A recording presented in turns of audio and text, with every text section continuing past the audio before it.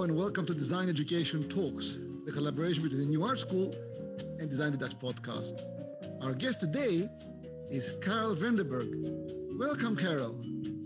Thanks ever so much, Lefteris. I'm delighted to be here with you. It's fantastic to have you here. So tell us about you and your work. Sure. Let me maybe start off by sort of telling you how I got to the topic of design, and then after that, sort of the design education topic, as well. So I started off life wanting to be a musician, and was intending to do that my whole career. And then I saw what it was like to be at the music school, and it turned out that most of that was sitting in a little practice room all day long. And I thought I didn't want to do that for 4 years. And so I actually went into psychology and then went into clinical psychology for a while, and then into cognitive science. And I was looking at affective and cognitive processing of information was my topic. And I was doing a PhD at the time, and actually put out an advertisement for research assistants to the full campus. And surprisingly, I only got male applicants coming back. And I thought, well, I'm kind of a social scientist here. I should be looking into this. Now, this is a little more than 3 decades ago, right? So at the time, there was a real gender difference in computer use. And there was a real almost phobia about computers in predominantly women versus men. And so I thought, that's weird. Why should we be getting that again? And so I did a whole pile of other research there. We looked at a content analysis of advertising, looked at, early education. It turns out that boys were actually physically moving girls off of the computer in the classroom, that kind of thing. And then started down the path of how could you actually make computers more desirable and less, stressful, and less of a negative experience for people that, in particular, that were having a problem with it. So I did a bunch of work on changing the user interfaces of computer programs, and also evaluated the effectiveness of these changes in the user interface in looking at self-report as well as psychophysiological measures as well. So things like blood pressure and galvanic skin response. And the changes that I introduced, and it was really more things that were focusing on the positive rather than the negative. So rather than lots of, at the time, there were lots of, error messages and just, hey, you're doing things wrong kinds of feedback. And I switched around to really providing more positive things, and actually, and also making the tasks easier, so you wouldn't get error messages as often. Anyway, all of that work led to some results that were pretty dramatic, actually. And so I presented those at a conference, and the press picked that up. And so there were all kinds of press articles and interviews and all that sort of thing about this whole topic. And somebody from IBM actually called me and said, have you ever thought of working for IBM? And I said, honestly, no. I was really intending to be an academic at the time. And I thought, okay, well, I'll go for the interview. And the salary sounded pretty good, actually. And the facilities they had were so much better than I had at the university. So I said, okay, you know what? I'm going to give this a go for a year. Right. That's now 33 years. But it was really, it was at a time when the IBM company was actually looking to break up. It was going to not be one company anymore. It was going to be in separate companies all over. And it turns out that I'm in Toronto, Canada. We had a lab, and we still do have a lab a software lab in Canada, in Toronto. And the thinking at the time was that it was going to be on its own. And so if we're going to be on our own, we really needed to make sure that we were actually developing products just amazingly well, and that would have all kinds of great design features.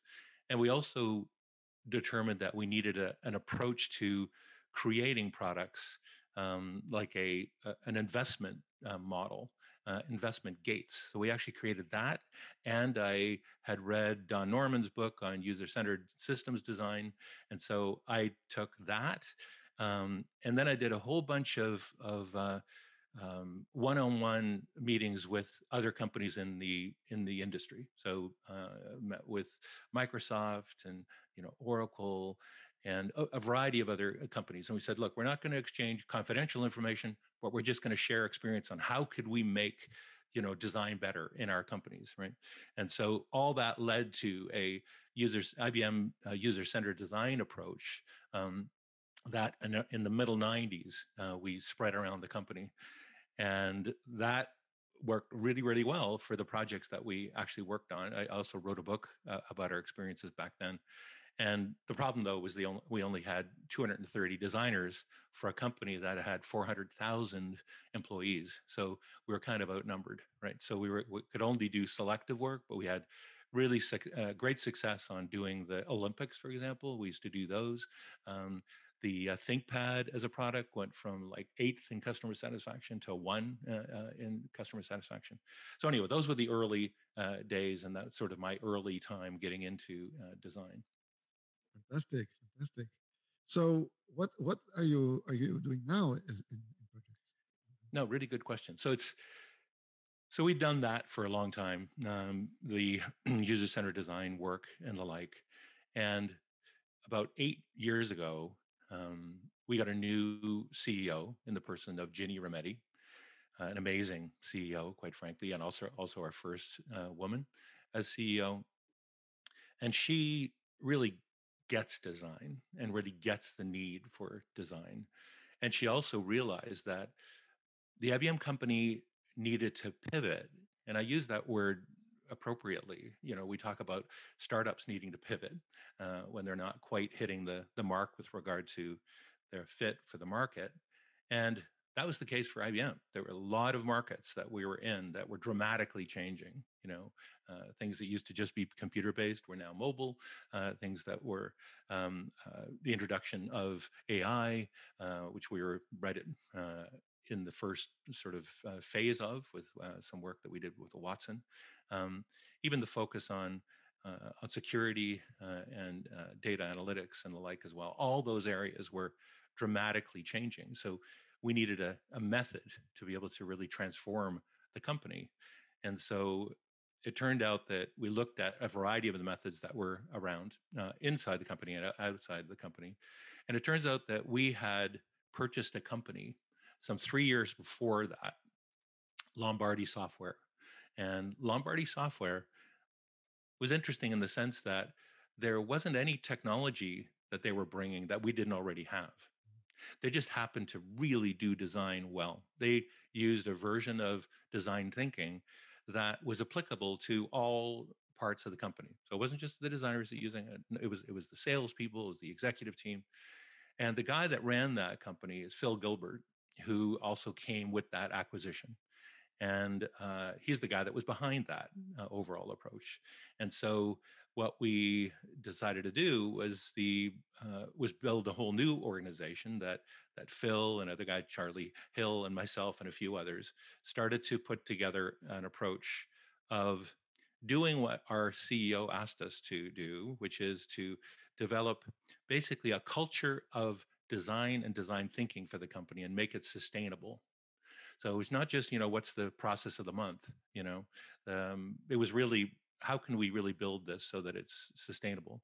And so we put this whole new program together. It was saying that we needed to hire 1,000, 2,000 maybe designers, beyond the 230 we had. We needed to have studios so that we weren't all sitting in cubicles, which was often the case back then. The fastest way to suck creativity and collaboration out of any designer is to put them in a cubicle, right?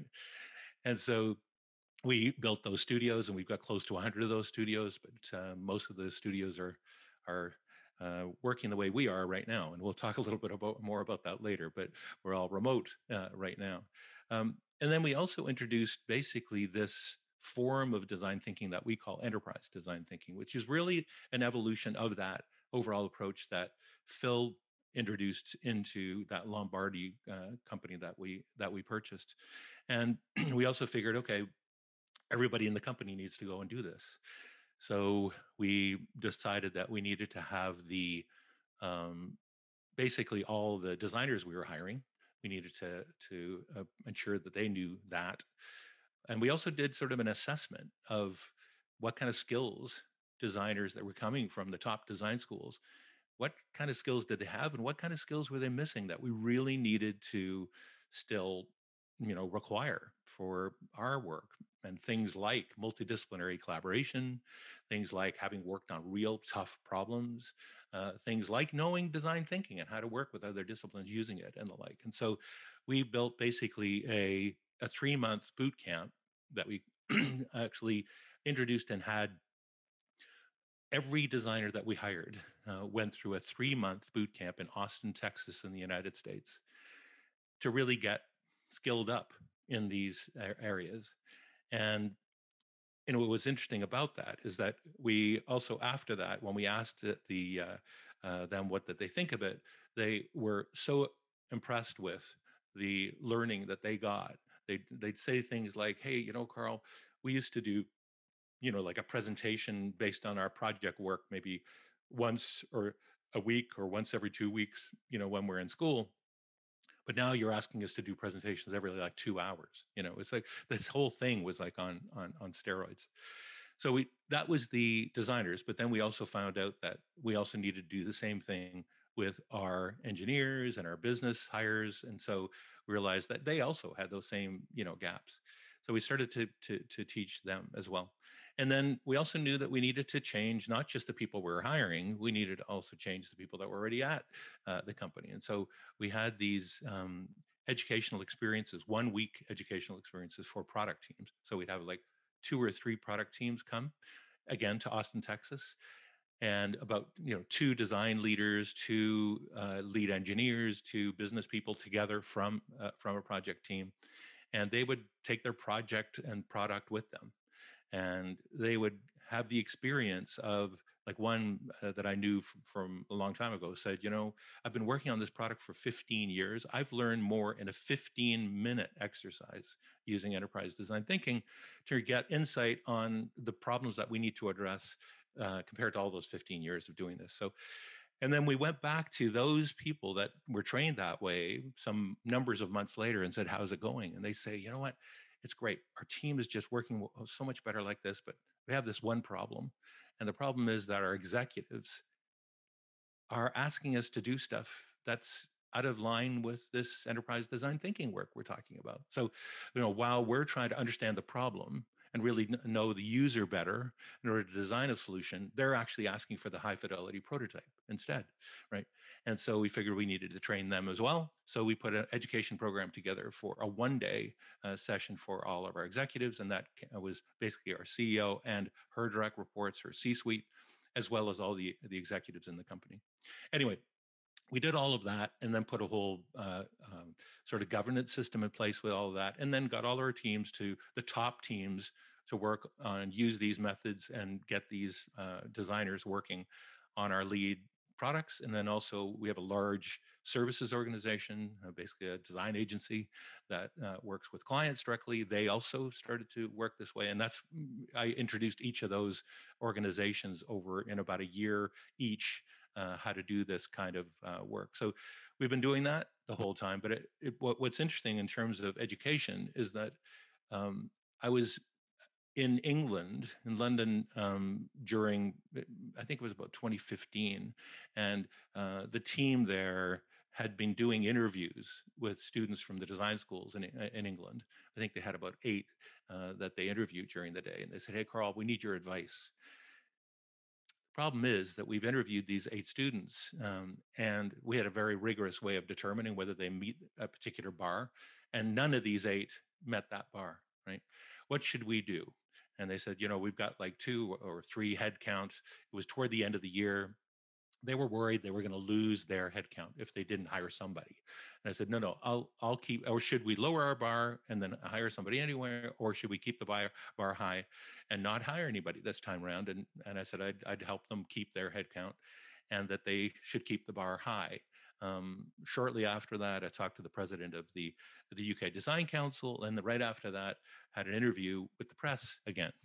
And I told this story to the press, and they put a headline to the effect of, IBM designer bashes UK design schools for, insufficiently educating design. It was quite a negative headline. It was actually an overstatement of what I was saying, but that led to a lot of questions from design schools saying, what are we missing? And then I started working with them. And then when I went back to Toronto, I actually started to work with a local university here. I became an industry professor there and had been prototyping basically, curricula and courses there that were very successful. They're still going. And so that was my sort of experience with education. So you're preempting my next question. How did you get into education? You went started in Toronto. Yeah. Yes. Yeah. So I started to teach, and I've done that sort of 5 or 6 years now. Developed a pan-university, multidisciplinary course working on real problems like capstone projects with industry and government and that kind of thing.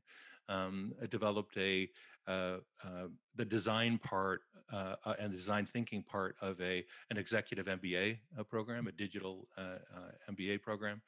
A medical school program as well for emerging health leaders. We put a design program, in there, as well as there's a directors college, which is education for boards of directors.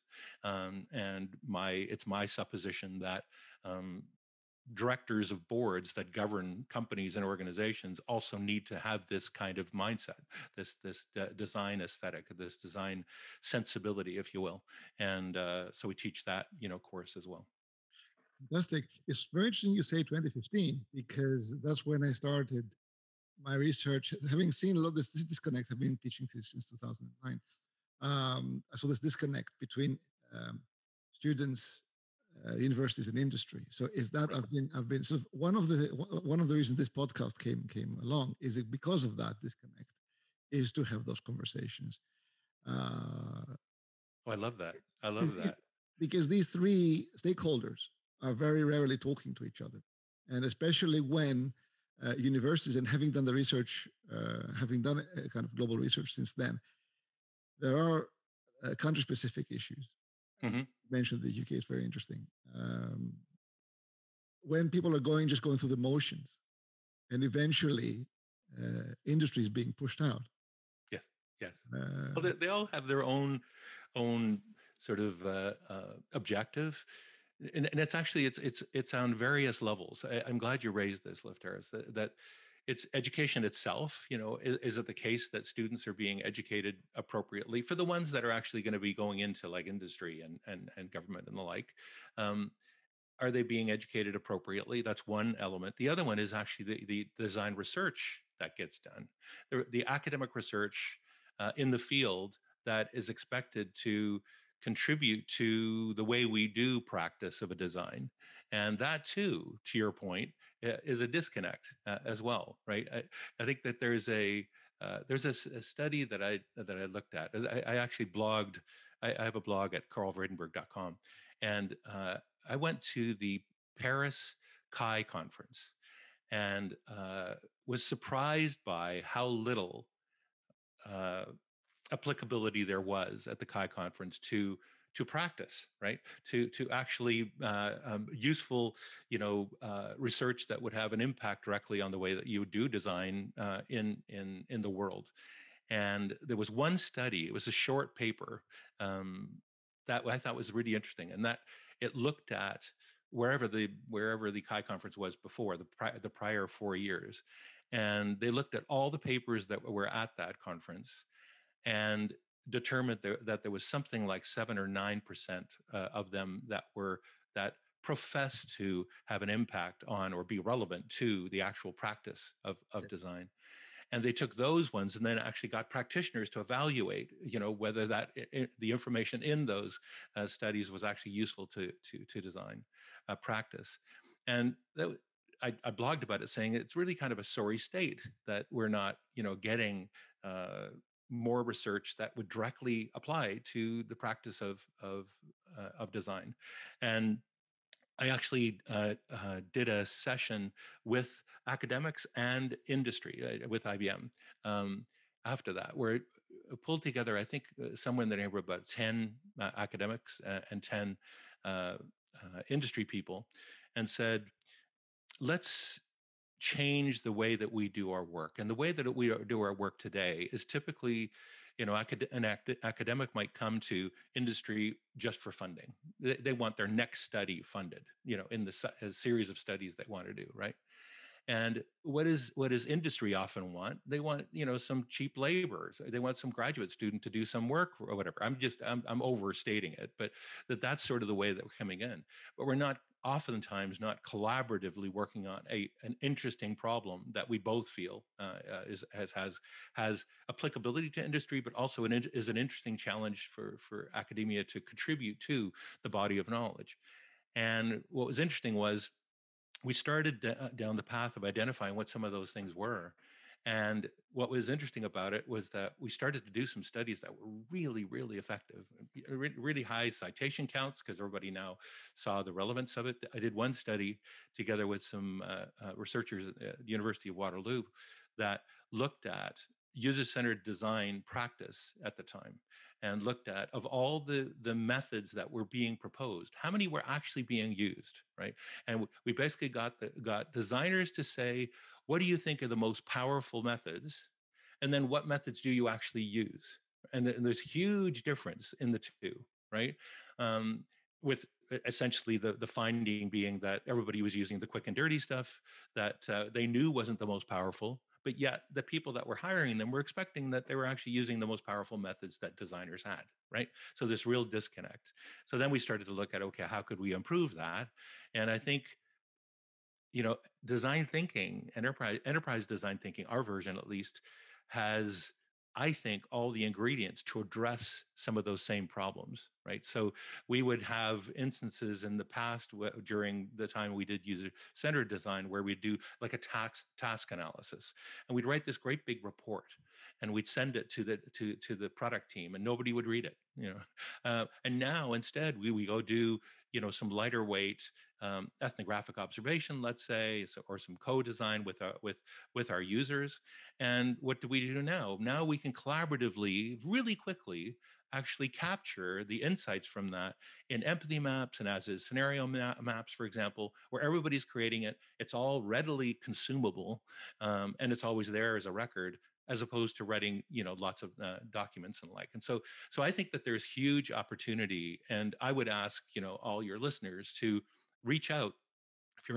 If you're in industry, reach out to an academic colleague, and vice versa, to identify things we can do together.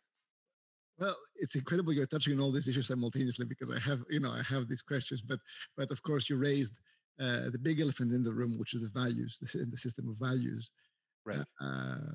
That influences everything, and that's the least talked about. Mm-hmm. The challenge in education we're having, it comes from the values that we've set.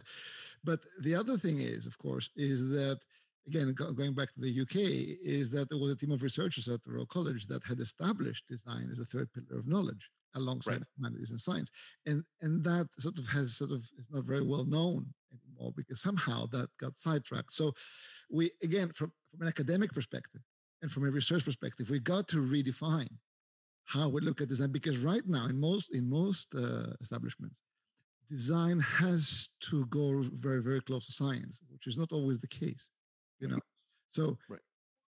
it's good that we start giving some autonomy to design in its own right. Yeah, I think there's a whole lot of things you just touched on that I just want to drill down in. One is sort of the overall values, and some of the time I don't think the values are so much different, but the way people are measured. So in academia, being measured on on publications, and there's certain types of work you would do that wouldn't even be recognized appropriately.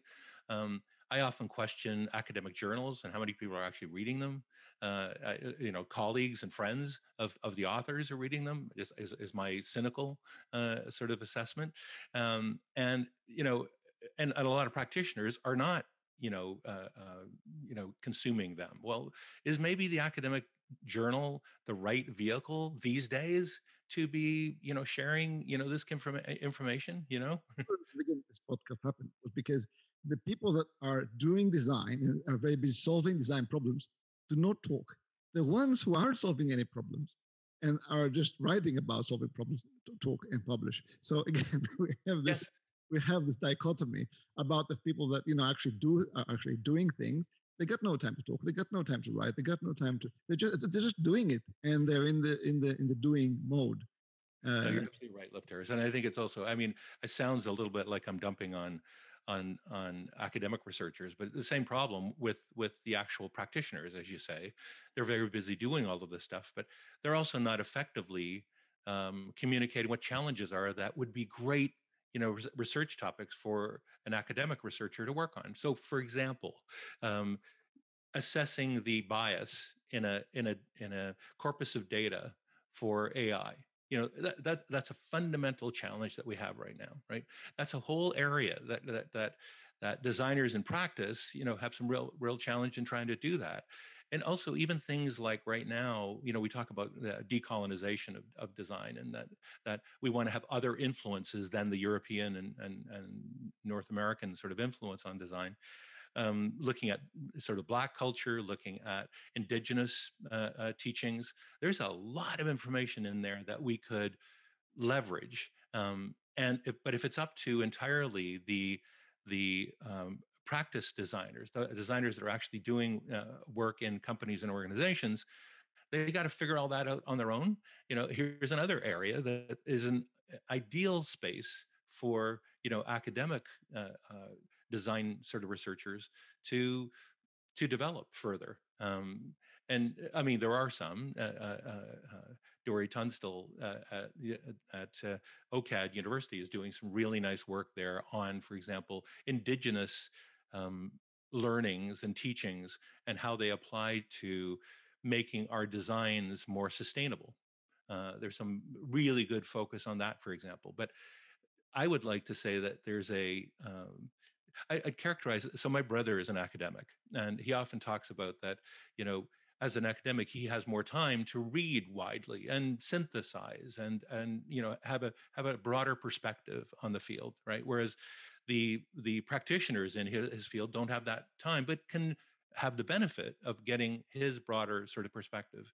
And I think we have to do the same thing in design. I think like these two problems that I've just articulated, I think if we had people pulling together really good frameworks for how to do even these two things that we just talked about, that would be hugely useful in improving not just design, but also sort of progressing these challenges that we see in the world with doing that collaboratively together. But that probably also means that we shouldn't be just publishing the results in academic journals. You can still do that for your, promotions and the like within academia. But I think we need to also do what you're doing, Left Harris, and doing the conference that you put on, these kinds of interviews that you're doing with a podcast.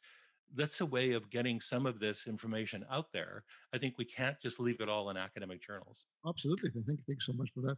The thing is that some institutions around the world have been teaching swimming from a book, and that's the problem. Is that that's a very dangerous problem. If you teach swimming from a book and you get a PhD in swimming from reading books, and you go to the swimming to swim, and then something very unfortunate happens. So it's the same with the practical aspects of design, because of course you're also talking about design as an overarching philosophy.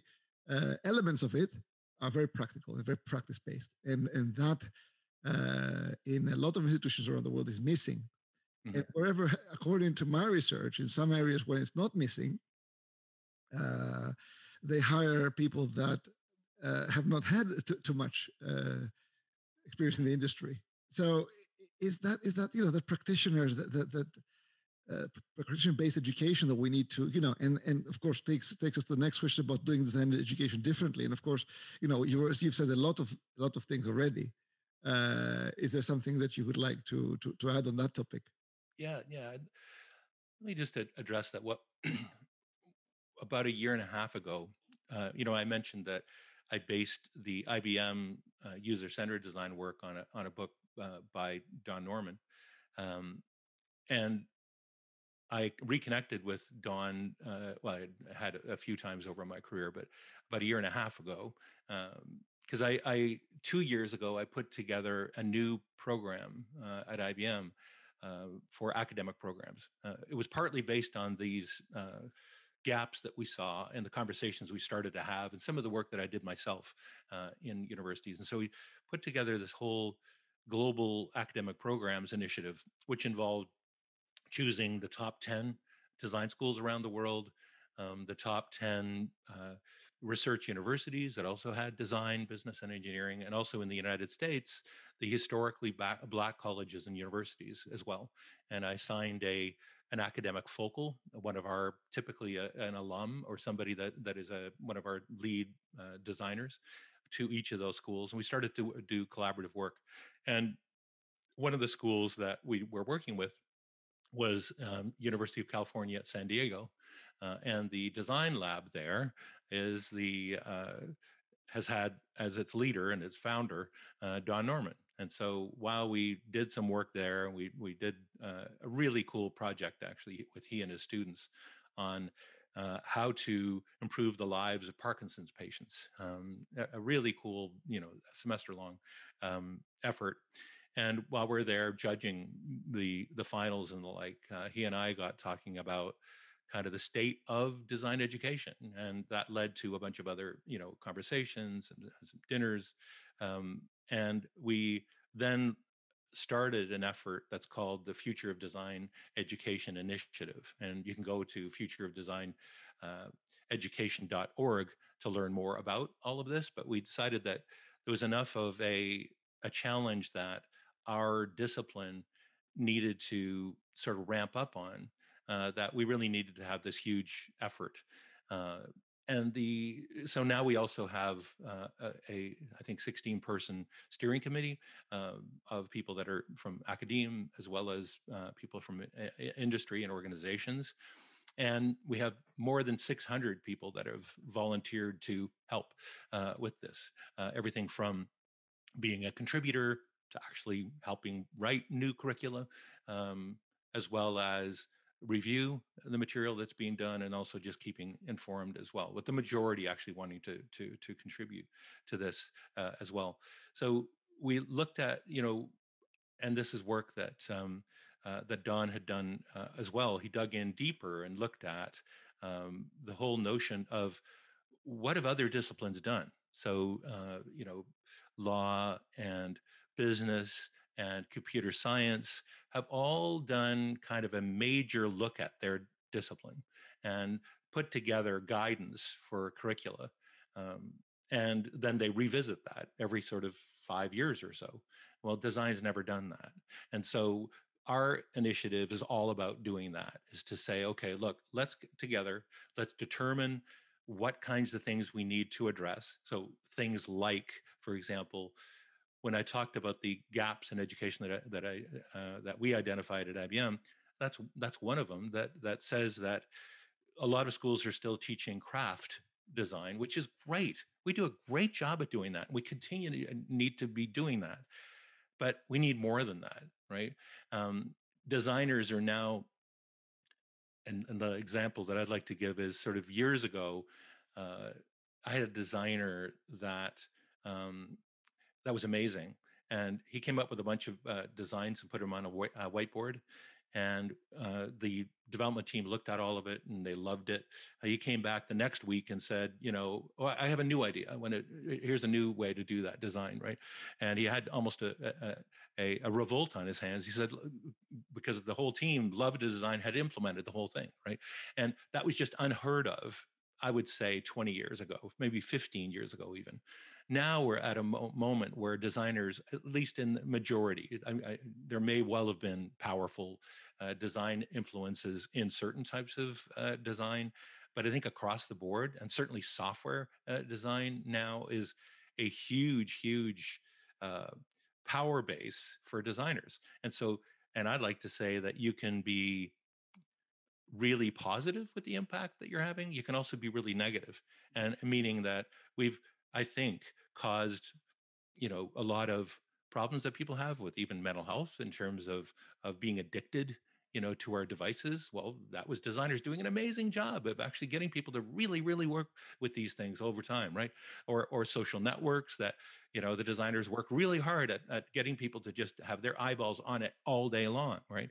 Which is great, but it was destroying the lives and even societies and like the way that some of that went. Same thing with the hardware that we've designed as well, that it's causing all kinds of difficulty in terms of environment.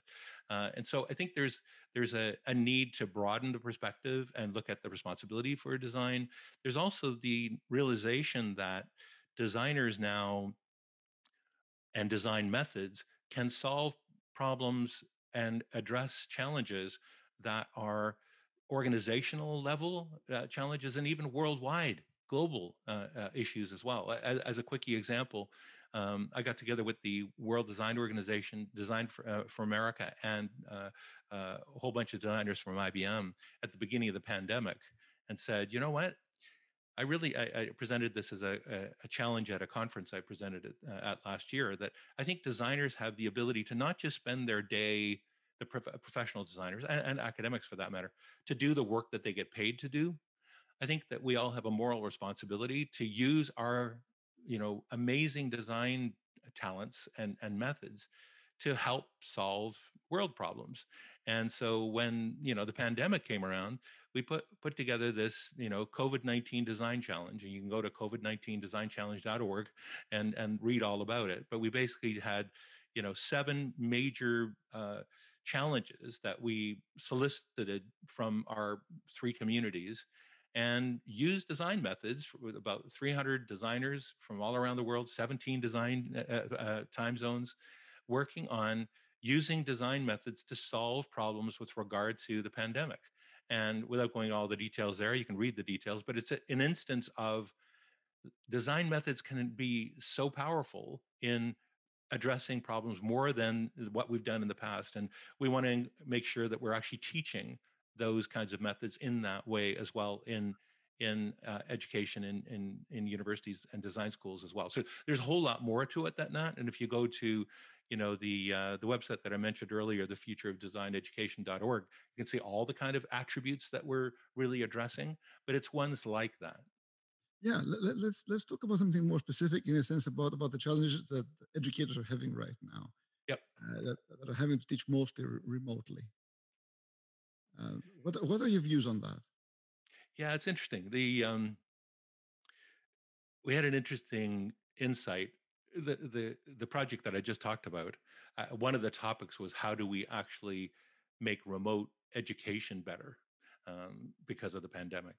And we had some educators that are part of it, and some design deans even. And there was an observation of one of the members of one of those groups that said, his kids were his like university aged children were at home, now no longer at the university, and they were doing their work. And he was like, we've been assuming that students could just sit bums in seats and deliver lectures and all that kind of thing. That's cool. That's sort of the standard way of doing things. He said, he was noticing that his sons were distracted when all that the education they were getting were recorded videos of lectures, for example. And he was saying, we got to improve this. This is we've got to make the engagement more effective, got to make the education more effective, as well. So they started down this path of doing that. They actually built a prototype in WhatsApp that I believe is actually being used in India today to do more bite-sized sort of instruction that isn't just video watching somebody talk, for example, right? So that's one angle to it. The other one is actually getting more, especially in courses that have to do with things like project-based courses, where you're needing to work in groups and the like. There are some things that are negative, but there are also some things that are positive in the sense that now you can have. I was just talking to somebody that the CEO of one of the boot camp companies, and he used to be limited to geography. He used to be limited to having just students that could get to his physical facility, right, his campus. And he said now, he says, education, his business has just boomed because anybody anywhere in the world could actually be part of these, as well. And so there's a benefit of having way more diverse groups of students now working, and also having to give a lot of thought to how do you do some of these things remotely that and a lot of the time we haven't thought about it, and I don't for a moment criticize faculty because this has been a hard task to pivot all the courses to being online. But I think we've been at it long enough now that there's also an opportunity to use our design skills to make sure that we're actually designing an even more effective and engaging and educational experience for our students. I'm not saying it's perfect, that you could do it perfectly. I'm just saying that there are some benefits to doing it remotely that you can counter the negatives of working this way as well. No, there are definitely some advantages. I- in terms of though creating an environment, you know, Hmm. that is what the colleagues are expressing. That is very hard to achieve, and of course, what you all mentioned, the attention span of Right. younger students tends to be shorter and shorter and shorter. It's not that the lectures are boring because there are no lectures; it's studio environment, Yeah. Yeah. Yeah. Yeah. project. So it's that energy of a group of people. It's like what you mentioned with IBM is like you must be facing challenges with your designers Yes. working in isolation because designers don't, as you said, don't work in isolation. Right. Right. And that's really where well, a couple of thoughts. One is that I think if we really empathize and really understand and do the user research for where our designers are at, whether it's in education or in studios or now remote.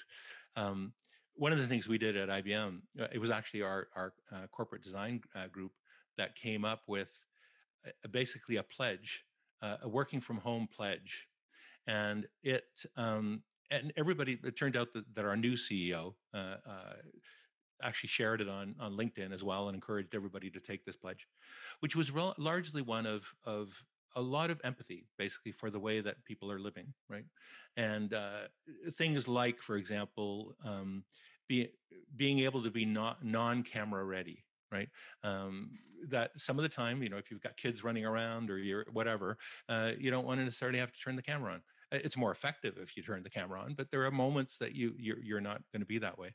I think the other thing is that you think about when you think about it as a design problem, and this is an experiment that I'm doing right now, actually, that when I ask the designers in our studios that are now working remotely, I said, what do you miss the most, right? Um, and what's the biggest problem? So the biggest problem is being on nonstop video calls, right? So we use WebEx at IBM, and being nonstop WebEx calls, barely getting a break before the next call. And so what do we do about that? And that's what I do for all of my calls. I either have 20-minute, 40-minute, 50-minute calls, meaning and virtually nothing longer than that. But it's also then nobody books a meeting if it's a 50-minute meeting. There's nobody's going to book a meeting for 10 minutes, right? So you always have those the downtime between the calls. So that using that kind of a practice, or I know other companies have also done no video calls between 11 and 2, let's say, during the day. Could do the same thing with classes, right? So a way of recharging, a way of like not constantly having to be on, right? And then the other one that people talk about are the lack of serendipitous conversation, right? Um, and we've done some experiments on basically using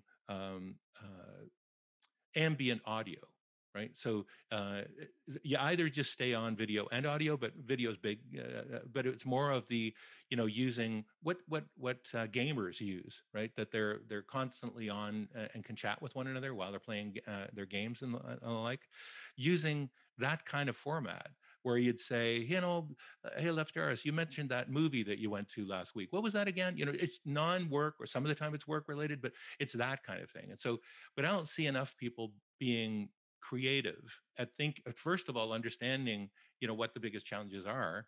this is both in academia, and I've got two sons at home here that are experiencing this from a student's point of view, and one is in engineering, and the experience that he's having is that nothing seems to have changed. The lecture schedule, the lab, everything is still expected to be exactly the same, and they're just flat out all day. No changes were made to adjust for the fact that we're doing this thing from home. And so my major advice is to, especially for design educators, is to use your own methods.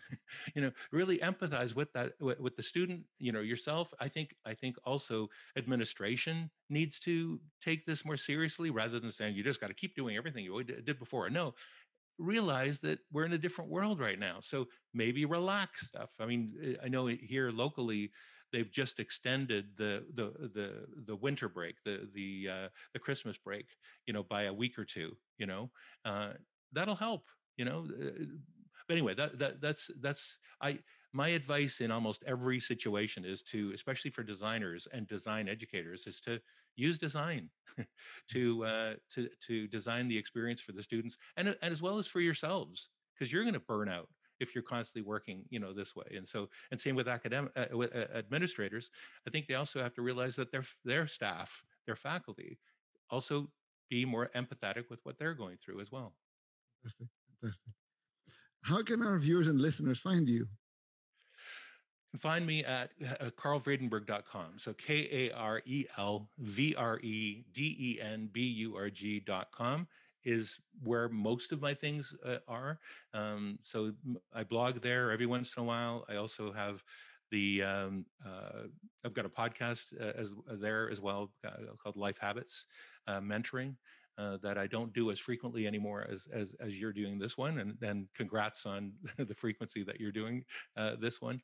And you can also just find me first name, last name on LinkedIn. I love being connected with people there too, and so feel free to reach out there. Fantastic. And what advice would you like to leave us with? I think that I like to think about the period that we're in right now with regard to COVID, that my sense is I'm a very positive person, and I actually really like the opportunity and in thinking about, do we want to go back to normal? I don't think that normal was all that great for the world, where the world was going, the inequities, all there were lots of things that were problematic in the world. And I like to think that we have an opportunity to design a better world. And I think that that's also the responsibility of designers and design educators to help facilitate that. Let's think about what might be the best blend of a hybrid experience when you're teaching, for example, when you can go back to the classroom. Some of it maybe is appropriate to do using remote education. Think about it. What might be the best for doing that way? What might be best for doing in the classroom?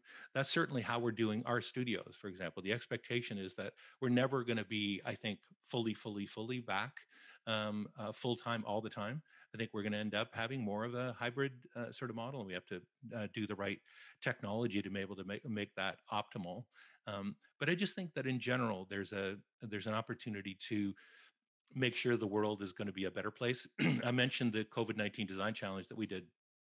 We're just about to, in the new year, again, together with the World Design Organization and with Design for America and IBM, we're going to be launching another design challenge. And this time it's going to be focusing on things like the climate change. What can we do as designers to help address that? How do we prevent the next pandemic? How do we get rid of and minimize the divisiveness and inequity that we've got in the world? There are things that are big challenges that all of us sort of feel, it'd be really nice if we could actually have some improvement to that. Well, hey, let's use our profession and our design skills to be able to do what we can to make this a better world. Fantastic. Well, thank you ever so much for coming. Thank you. I hope to continue this conversation. Thank you so much, Karel. Thank you. Thanks so much, Terrace.